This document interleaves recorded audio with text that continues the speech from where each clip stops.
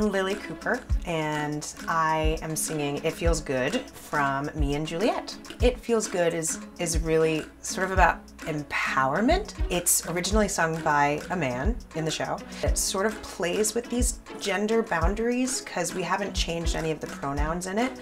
My cover of It Feels Good is sort of like a dance hall, reggae feel to it, and it's really fun, and it's impossible not to dance.